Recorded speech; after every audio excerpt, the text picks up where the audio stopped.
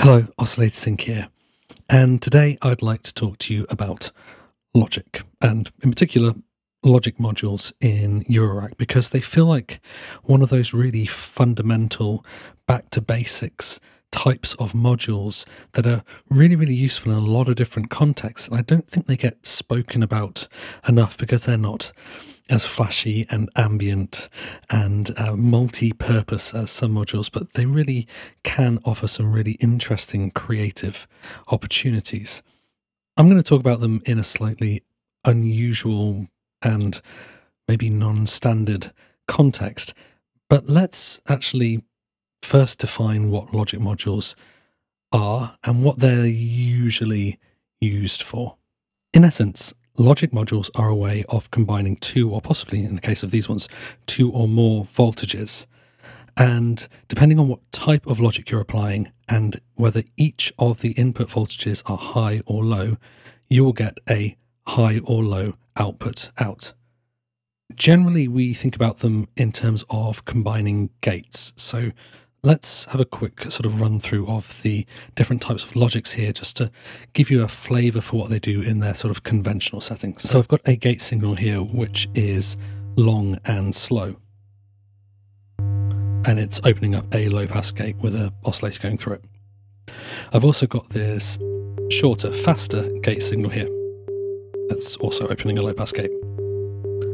At the moment, these two signals are independent of one another. But let's say hypothetically we wanted to create a gate pattern where the shorter gates were only triggering when the longer gate was also open. Well, one way we could do this would be to take those two gate signals and combine them through an AND module. Now, an AND module says that it's going to allow a high voltage into its output when both of the inputs are also high. It's a bit like a VCA.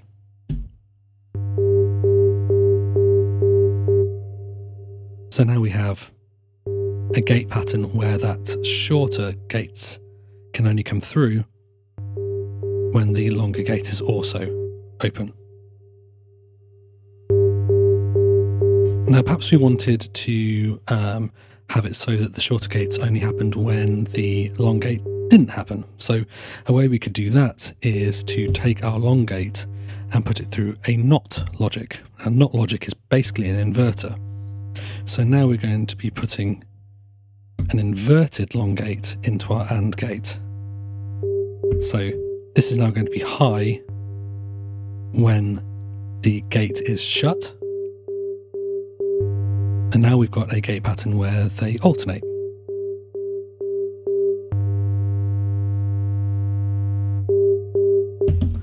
Or perhaps we want to combine them so that we have a gate pattern which sort of contains both patterns together, where we can combine those through an OR gate.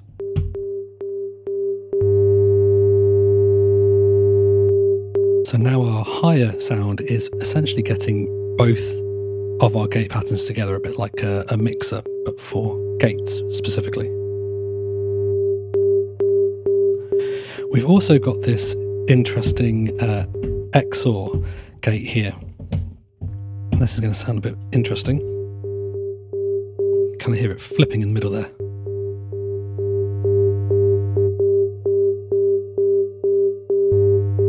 So an XOR gate allows a high voltage to its output when either of these inputs are high, but not when both are high. So what you're getting is when the long gate is open, we're only going to be getting a little ping when the shorter gate is closed, but then when the long gate turns off, we're going to get the pattern that we already had. Which gives us a pretty interesting rhythm there. So that's kind of a whistle-stop tour of the conventional way that we use logic modules. And if you're interested in learning more, I can highly recommend a video by DivKid, who has kind of predictively put out really, really good video content on these concepts. I'll link to it in the description of this video. But for me, in this video, I want to go fast. I want to take a look at what these modules sound like when we put audio rate signals through them. I want to use them as processors and combiners because they sound kind of awesome. And when you have a couple of them at your disposal, you can do massive sounds that kind of don't appear in other oscillators, I don't think. So let's check that out.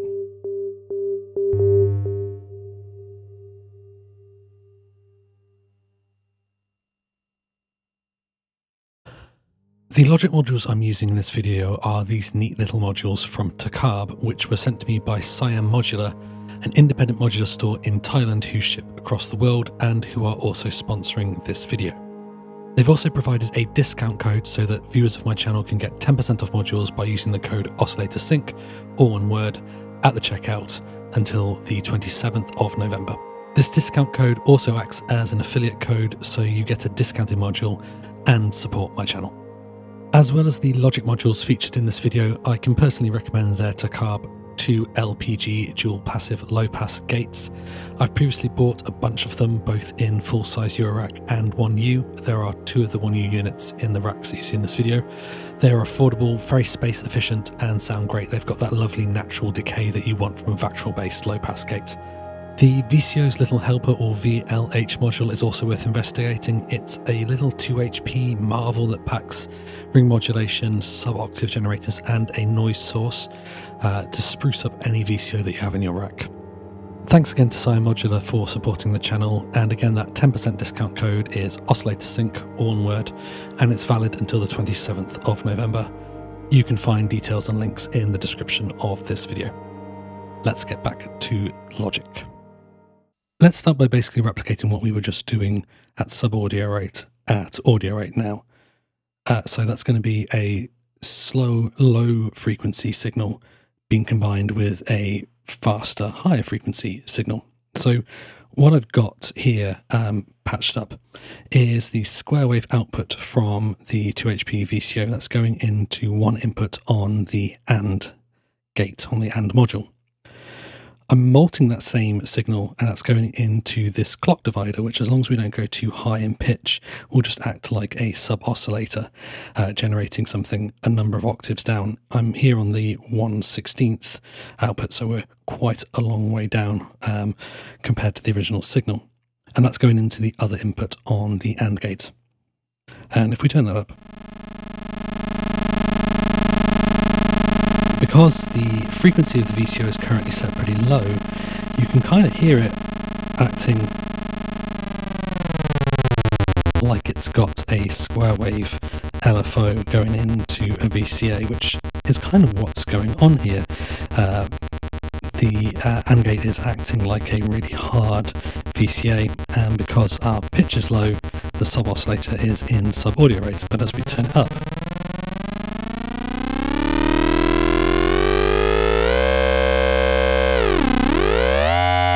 we get this really cool sort of pseudo-digital 8-bit-esque kind of arcade machine sound.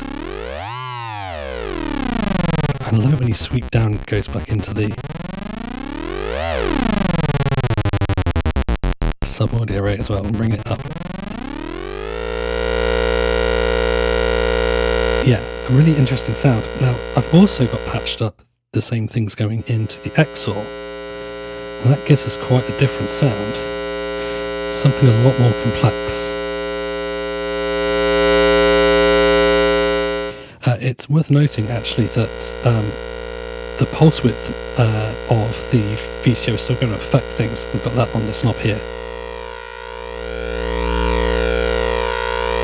So there it is on the AND gate.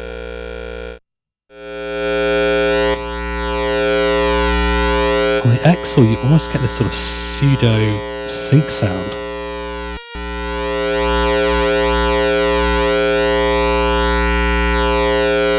Really cool. Now the nice thing about these two signals is that they actually phase cancel in a really cool way when you mix them together. So I reckon we get an LFO going there.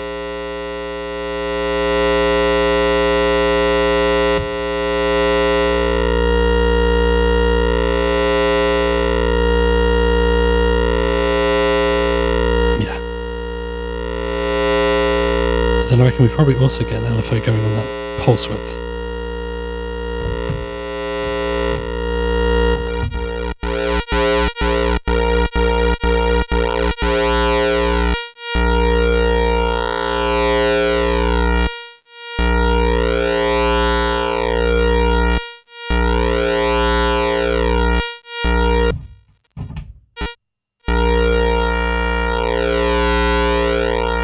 Add a slight bias to that so it doesn't go to 0. And then let's give it some reverb.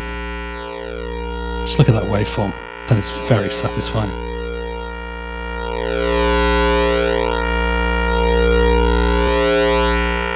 And maybe a little pitch sequence.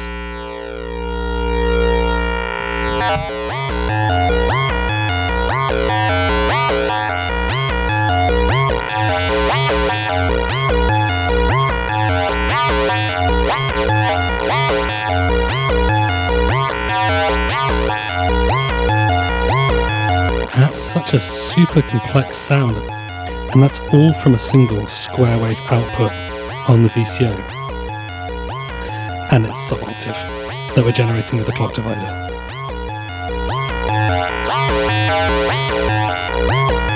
Really, really cool, really, as I say, kind of arcadey, and this sort of hybrid faux digital sound. Very cool. But we should explore things a little bit deeper here. We'll see what the module is doing to other wave shapes that aren't square, and then we'll take a look at combining other things to get more complex. And this combination of AND and XOR is really, really compelling.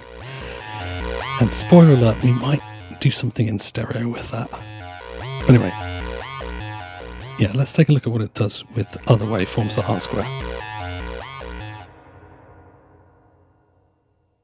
In the examples so far, I've pretty much only used square wave things, square wave LFOs, square wave oscillators, and there is a good reason for that, and it speaks to, should we call it a feature rather than a limitation, although it is kind of a limitation of these kinds of modules. They're designed to work on this idea of high and low voltage, and that means there has to be a cutoff point between what is high and what is low. And if that sounds like a binary or square relationship, well, it kind of is. So this is what a triangle wave going into the XOR gate sounds like. And you'll be able to see on the oscilloscope, it looks pretty square. This is what a sawtooth wave going into that same gate looks like. Yeah, so essentially everything kind of gets squared off with these. However, there is kind of a side effect of this when you're using non-square wave shapes.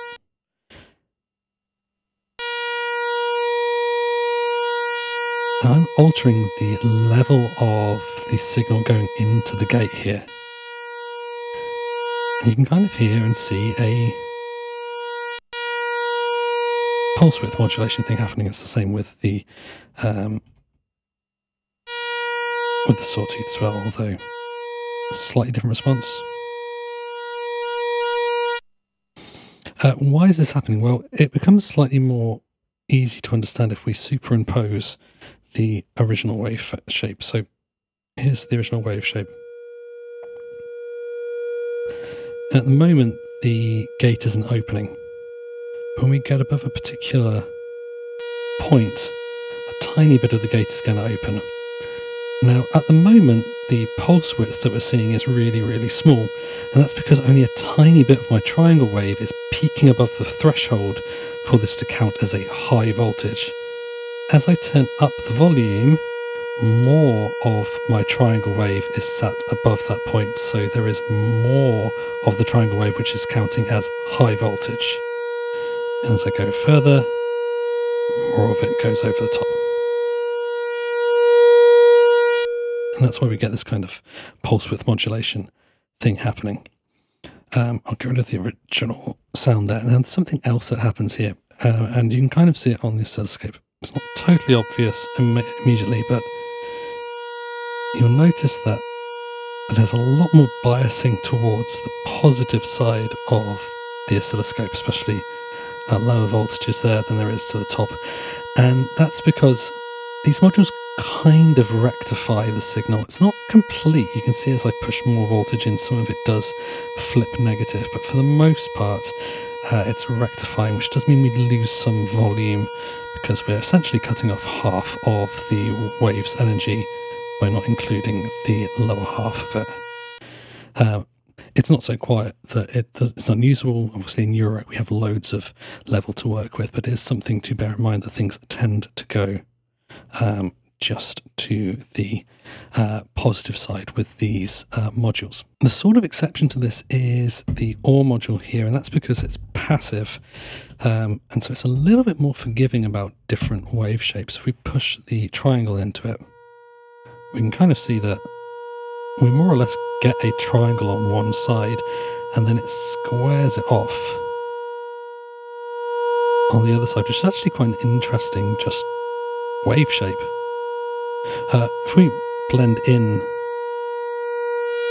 the sawtooth, which is kind of out of phase, where it's ramping up one side, we can get an interesting set of wave shapes. The difference of just blending these two together, not massively different, but it's got that square edge on the second half of the duty cycle, which gives it a different, hollower sound. Probably not the main use for the OR module here, but it is an interesting side effect. And if you've got an OR module like this, which has multiple inputs and outputs, you might want to use it as a wave shaper almost. So although this probably wouldn't be my main use for these, even in this kind of context of misusing them at audio rate, the propensity that these modules have for turning everything into pulses and squares means that they can be used for extremely aggressive fuzzy distortion, kind of bit crushed vibes. So I've got a drone here from Rings. Sounds like that. Just a classic Rings drone. And I'm running it into the XOR and the AND modules. I've just got a steady voltage on one of the inputs for the AND just to keep it open. And it turns it into this.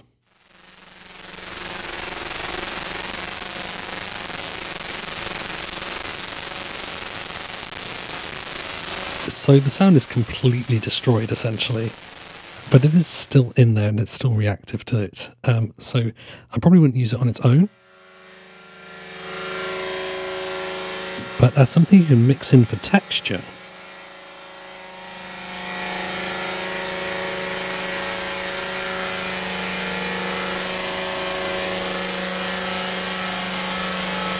that might actually be a really interesting texture that you could use on other sounds. Now, the one caveat here is that I'm having to actually run Rings, which is already a fairly high output module, into Aikido to boost the signal in order to get it consistently over the threshold for the Logic modules, and even then it's kind of not completely smashing it.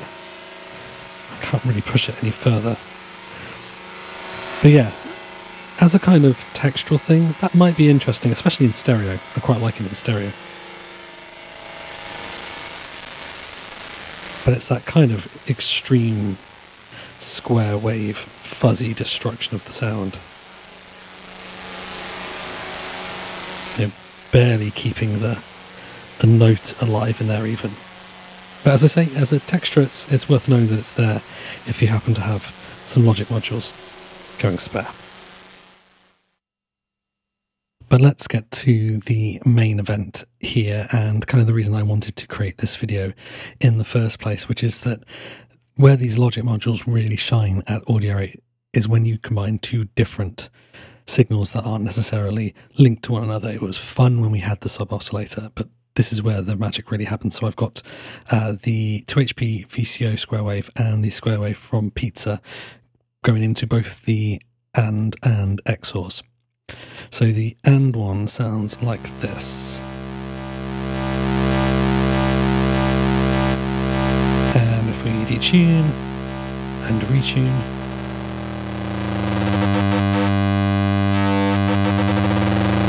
it's like this really hard-edged, aggressive ring modulation, or amplitude modulation really, which in the case of the AND, that's basically what it is.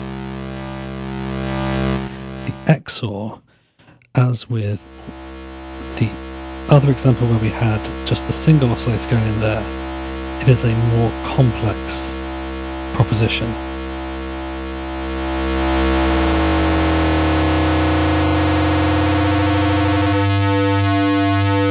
And it's just this awesome hollow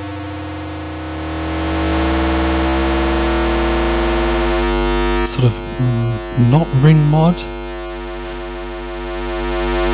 but kind of ring mod, but also this complex sort of almost phase modulation or pulse width modulation that's happening. The ring modulator, it's not actually a ring modulator on the ARP Odyssey, is implemented this way through an XOR. And as we saw earlier, when you combine them, they are going to phase cancel in really interesting ways.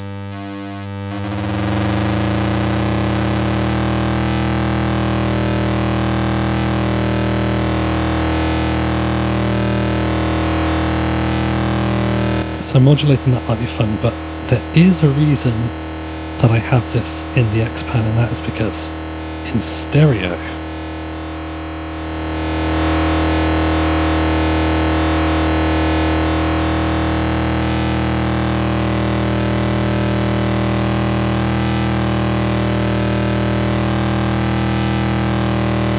this is glorious.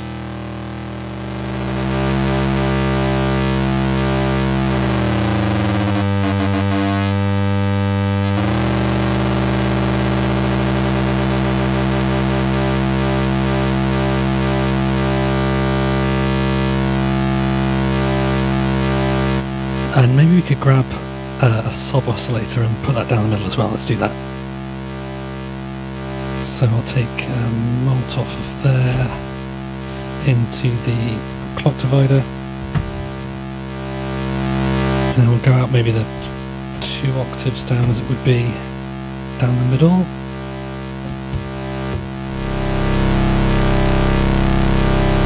Oh, come on. Come on now.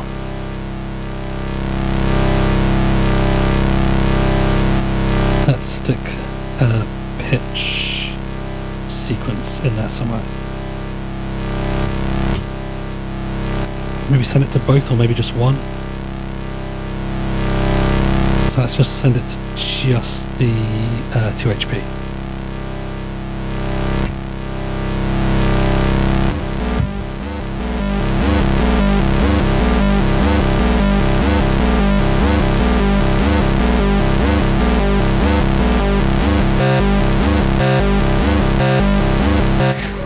I mean, so we could also have the other oscillator moving with it. At the moment it's just static. So a more consistent sound. Quite like it with it draining.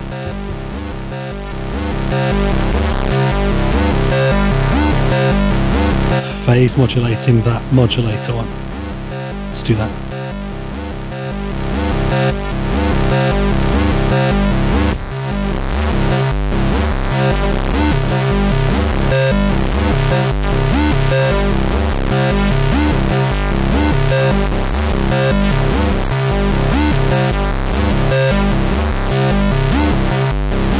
retune it.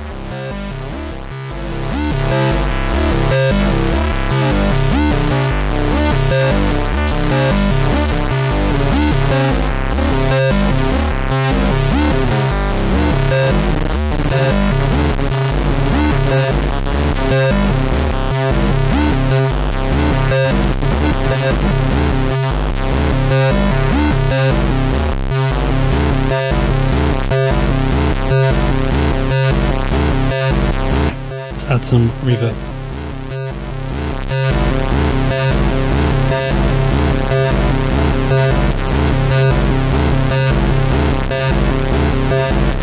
Let's pitch sequence the other one but with a different sequence.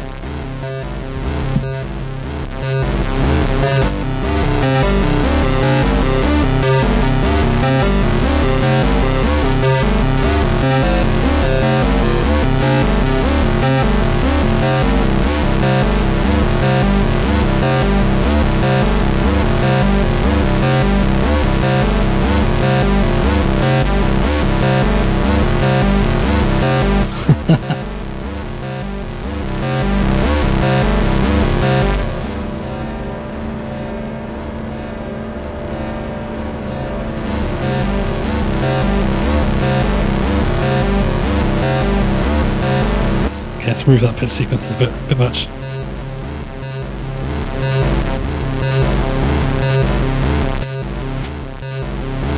Can we get this through a filter? Got a stereo filter here.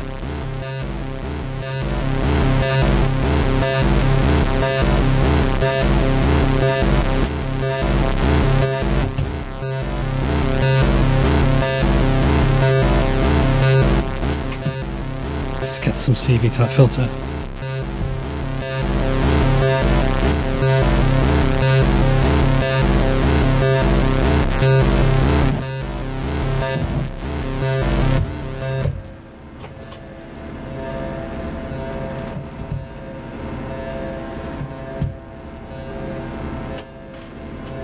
Grab some patch cables, low pass out.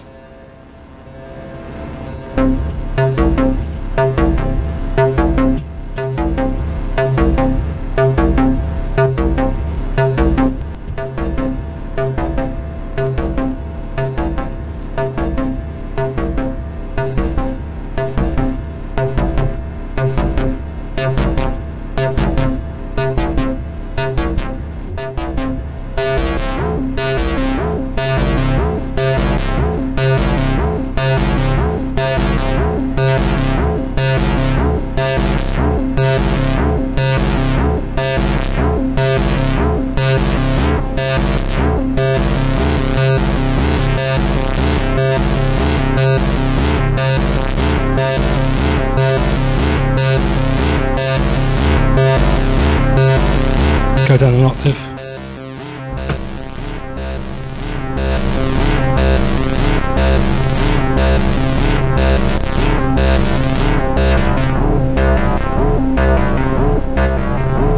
Just an awesome sound.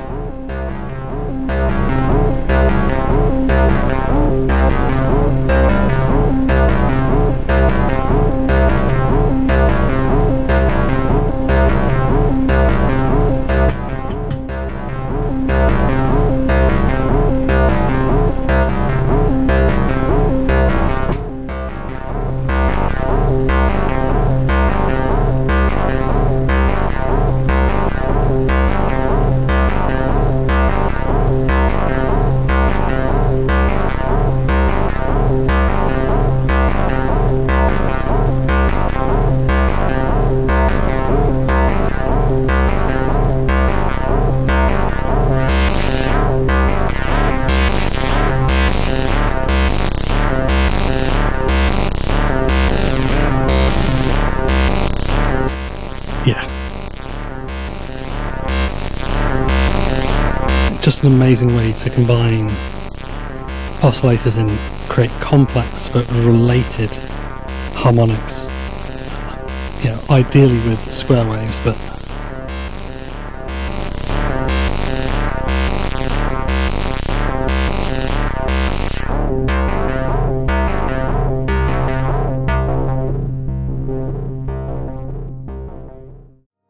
Thanks for watching, folks. As always, if you enjoyed the video, a like is always massively appreciated. And if you've got any favourite tricks for Logic modules at audio rate or otherwise, leave them in the comments for other people to enjoy.